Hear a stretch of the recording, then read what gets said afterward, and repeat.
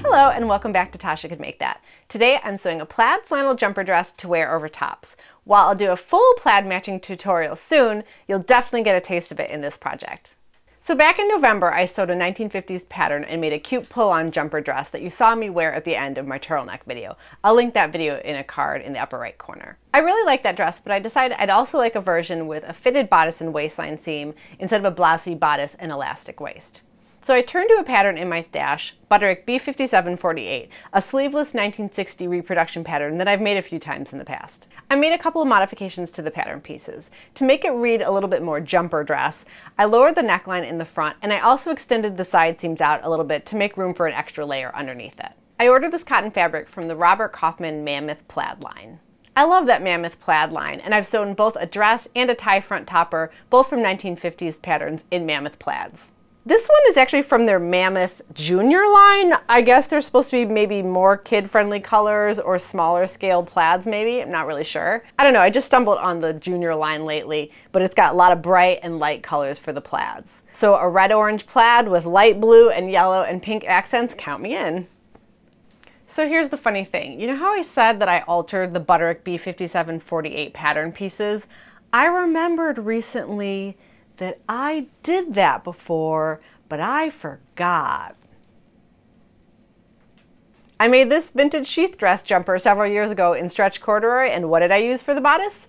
Yep, Butterick B5748. It dawned on me the other day.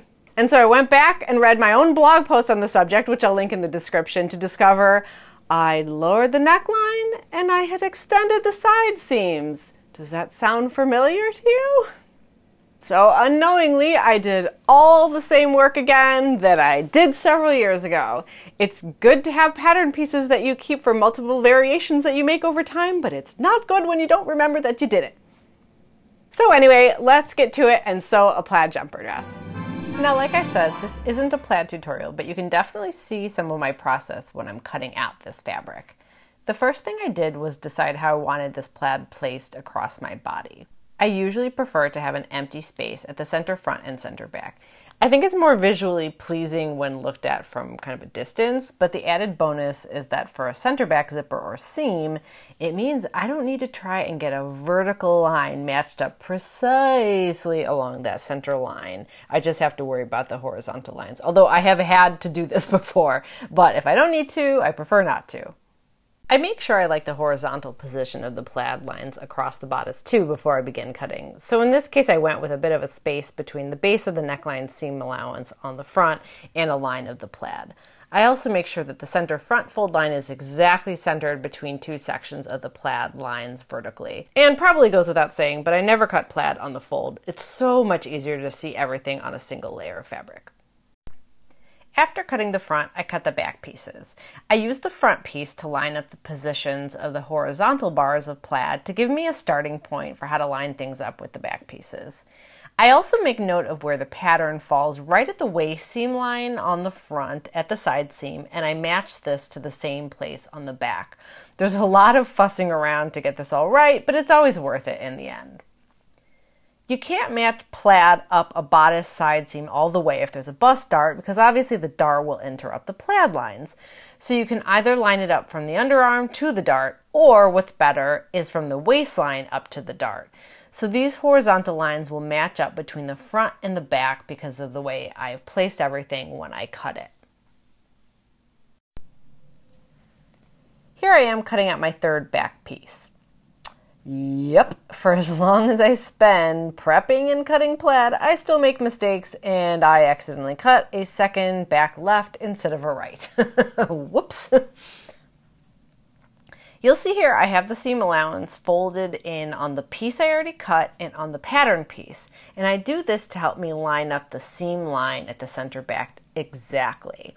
I also use a little trick I came up with to place the fabric piece I just cut out back on top of the pattern piece to scooch it around until I have everything matched up. It doesn't really work on really unbalanced plaids, but it was close enough for this plaid to work out nicely, and it just helps me line everything up.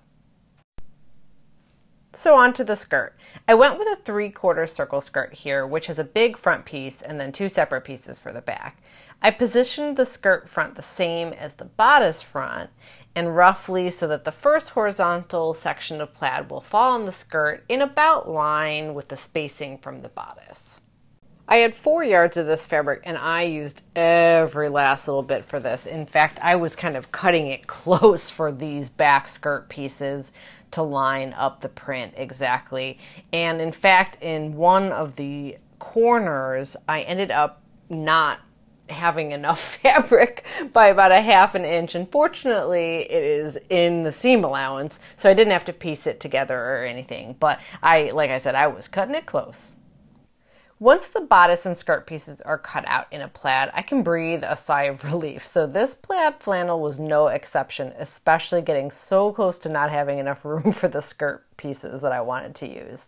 But it always feels triumphant when you get that to work. So it's just the little pieces left to cut out and then I can get started. First up, I use fusible professional grade interfacing on the facing pieces. I thought about using a lighter weight fabric for the facing pieces for this since the plaid flannel is kind of beefy, but I looked at a couple of past projects that I had used this same line of fabric for, and I used the same fabric for those facings, so I figured I'd be fine.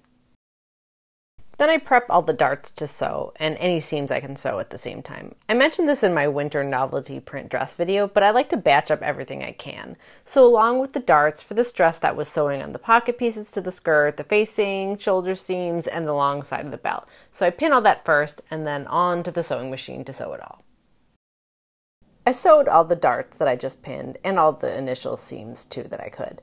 And then I do the stay stitching around the neckline and the armholes to stabilize them. And all that was going swimmingly until 4, 3, 2, 1. So I was looking at one of my seams and saw tiny little loops. I don't know if you can see that. And realized that I must have misthreaded my machine. And so every single seam and stay stitching that you just saw me prep and sew, I have to sew again. I'm gonna walk away from this right now because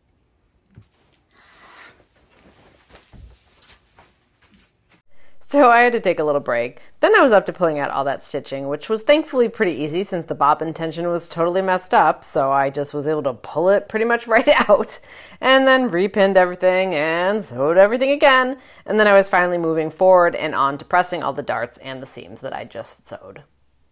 After the darts and all those initial things that I could prep and sew were done, including the stay stitching, I could finally start assembling the bodice. So I started off by pinning and then sewing the bodice shoulder seams. And that was our dog Minnie sneezing in the background if you caught that at the end. So this is a bodice with an all-in-one facing, which you'll see in a second here when I get to the neckline. But before I pin the facing to the neckline, I serged the raw lower edges of the facing on both the front and the backs. If you don't have a serger, you could pink this or do a narrow hem instead. Time to pin the neckline. The method I use for this is one that I first learned years ago with the By Hand London Elisa Lex dress. And it's a way nicer way to handle all-in-one facings for sleeveless dresses with center back zippers than the way that's more typical of vintage dress patterns, where it ends up involving some kind of odd way to sew the shoulders together and usually involves some hand stitching. This method is all done with the sewing machine. I'm probably going to do a tutorial sometime with my two favorite all machine finish ways to do all-in-one facings, because I have another method I love for all-in-one facings with no closures, so let me know in the comments if you're into that. After sewing the neckline and before understitching the neckline, I trim, grade, and clip the curves. And yes, you are looking at that right. I use my rotary cutter to trim because I can't be bothered to cut around the entire neckline before I have to cut around the entire neckline with my duckbill scissors to grade it.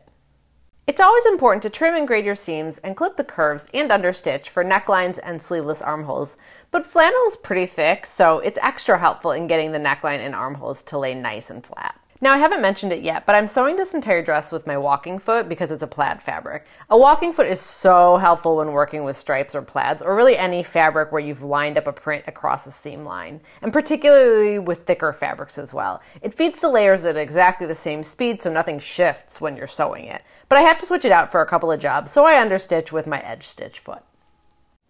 And you can start to see just how nice that bodice is going to look, and even in this thick flannel, how flat and nicely curved the neckline is going to be after the understitching and giving it a good press.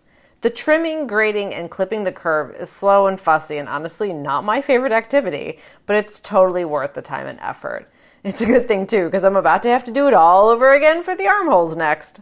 Speaking of, it's time to pin the facing to the bodice at the armholes. Even though the neckline is understitched, you just flip the facings back out so the right sides of the bodice and facing unit are together and pin the armholes.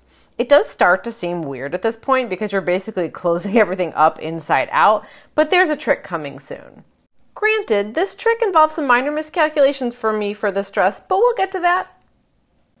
Then I sewed the armhole seams and I'm back at it with the trimming, grading, and clipping curves in preparation for understitching the armholes. Understitching the armholes is something that you can't actually do all in one fell swoop. You have to basically work from the underarm edge until as far as you can get your presser foot up into the shoulder area, which depends on how narrow the shoulders are in your pattern. In my case, they're pretty narrow. This is part of my problem that you'll see next. But you basically go from each side, so on the back and on the front, so it's kind of 4 passes of understitching, but it's definitely worth it to get the armhole to lay flat. And those few inches that you can't get at the top of his shoulder, it's totally fine. Okay, so now I get to talk about the magic of this all-in-one facing method and why I almost wasn't able to do it. Here's the magic part. You pull the back pieces through the shoulder to the right side. Here's where I almost went wrong.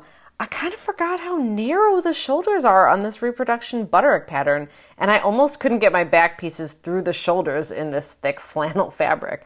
I've made some wacky things work with this method, including when I sewed the 1950s jumper dress pattern I wore at the end of my turtleneck video, and I did an all-in-one facing with no closure and had to pull the entire length of the dress through the shoulder seams. That was definitely worse than this. Next time, I'd sew it with a narrower seam allowance or add a bit to the armhole edge, but I did manage it in the end. Huzzah! Just needed a really good press to get out all the wrinkles from pulling it through the shoulder. Even with the side seams open, which is part of this method, so they'll come soon, you can see how nicely all that plaid is looking and lining up. The next thing I'm doing here is not a standard construction method, and it's not something I usually do either, although I've done it a few times. I'm actually attaching the skirt front to the bodice front, and then the skirt backs to the bodice backs. Usually, you construct a bodice unit and a skirt unit and sew them together at the waistline seam. The problem with that is that if you want to take in or let out the side seams, it's more annoying and you have to open up more at each side seam. If you sew a front unit and a back unit, you then sew the side seams down from the armhole to the bottom of the skirt. And if you need to take in or let out the side seams, it's an absolute breeze. Even though I know the waist size on this dress is theoretically correct, flannel can stretch and I was a little worried I'd end up with it being too big at the waist, so I wanted to make it really easy on myself to take in at the side seams if I needed to.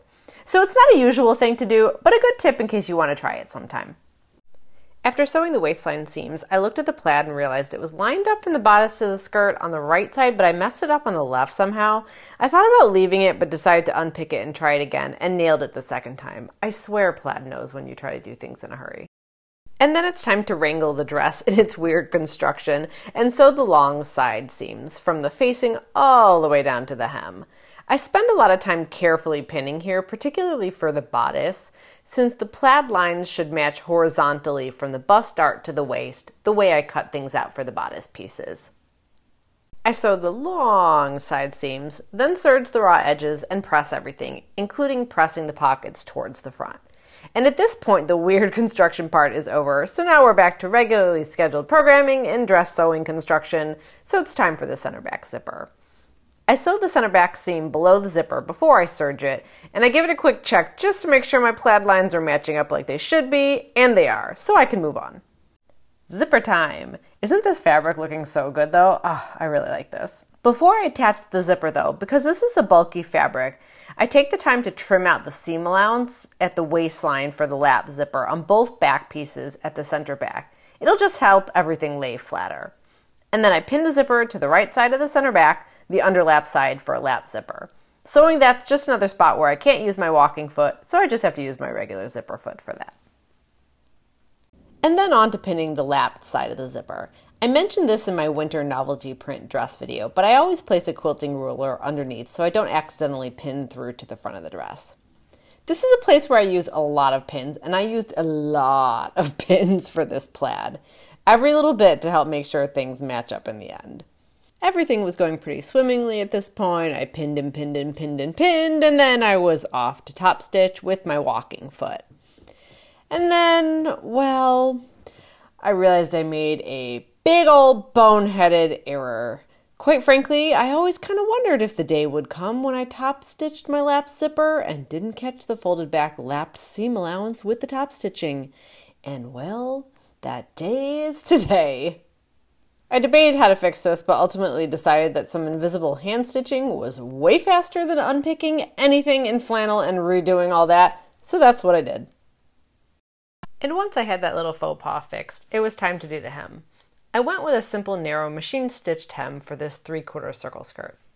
And if you're wondering, is she really just eyeballing that hem? Yeah, I am. This is one of my party tricks. And here's the proof, both the beginning and the ending, 1/2 inch.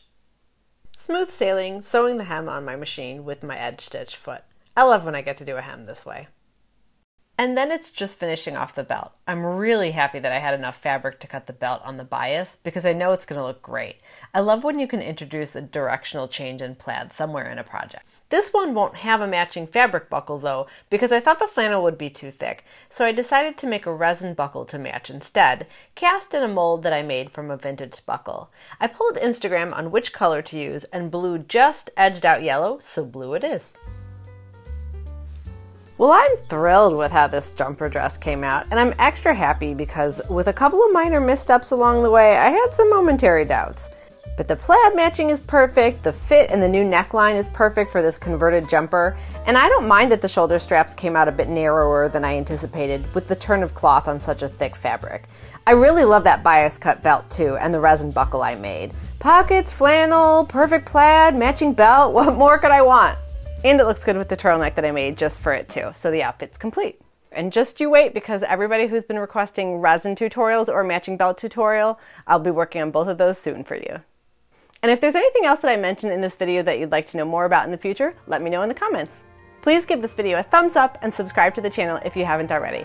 Until next time, happy sewing, and I'll see you soon with more vintage fun. Bye!